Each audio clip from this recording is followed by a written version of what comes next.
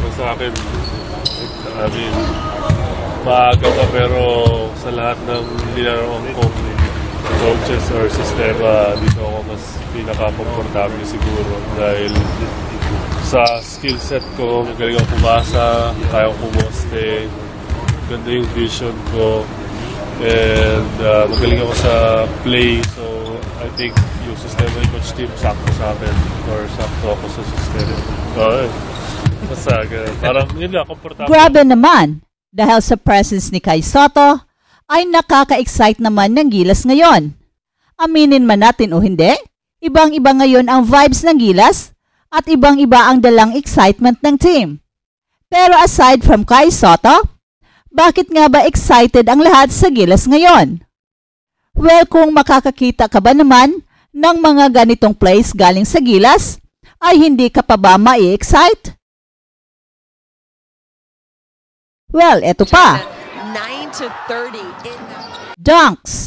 with the alley-oop dunk. Gets his own rebound. Insane Flushes passing. that one home, though. At marami pang iba.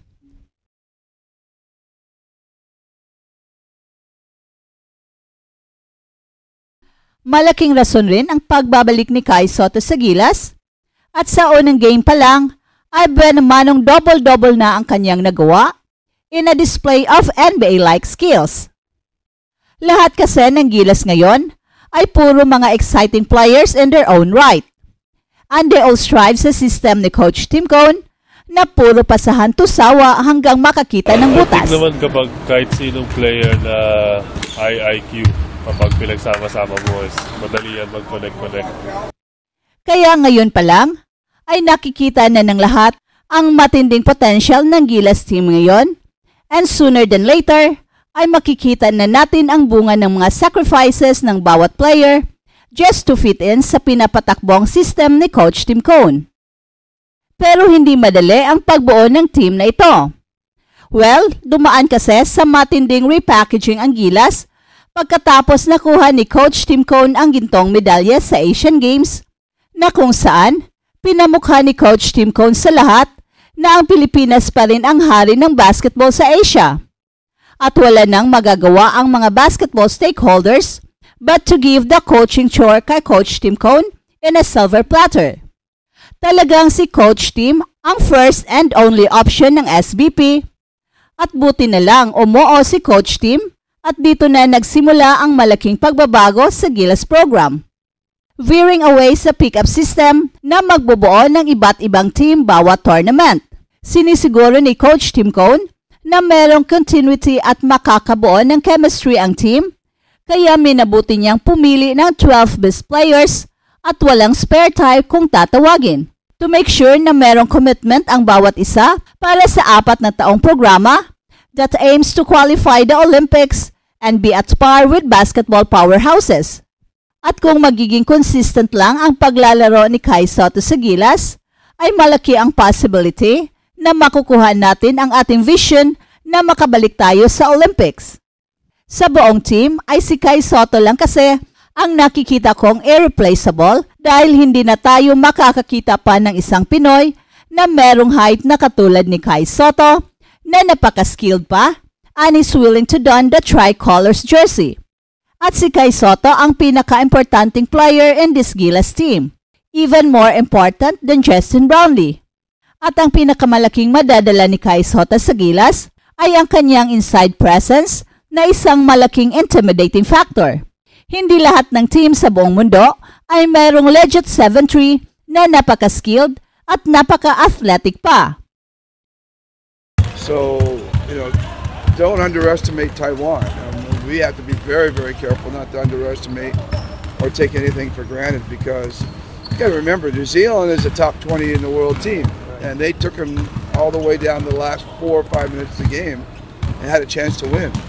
And New Zealand had a desperation 3 at the top for the key with a shot clock going down that gave them a 7-point lead. It was only a 4-point lead up until that point, and that kind of opened up the game for them. But it was a desperation heave from back here, and right at the shot clock,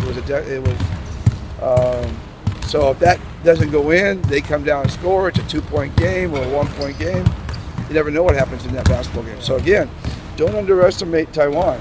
We've been studying them, watching their video. They move the ball extremely well. They're very well coached.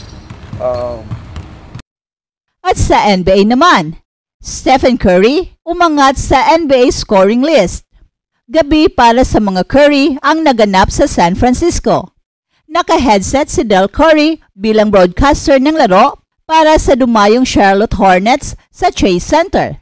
Habang umakyat naman sa NBA all-scoring list si Stephen Curry at suot naman ni Seth Curry ang number 30 jersey ng kanyang ama na si Del Curry na original jersey nito sa Charlotte Hornets.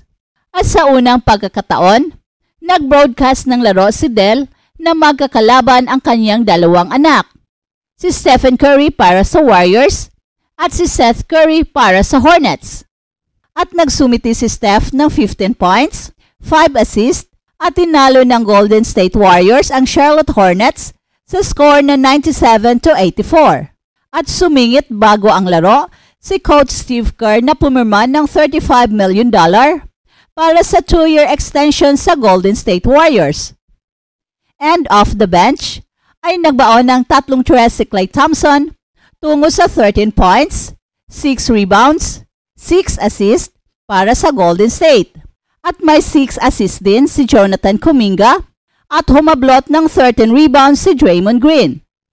Nilagpasan ni Stephen Curry si Elgin Baylor na mayroong 23,149 points sa 33rd place sa scoring list at si Stephen Curry ay mayroong 23,160 points.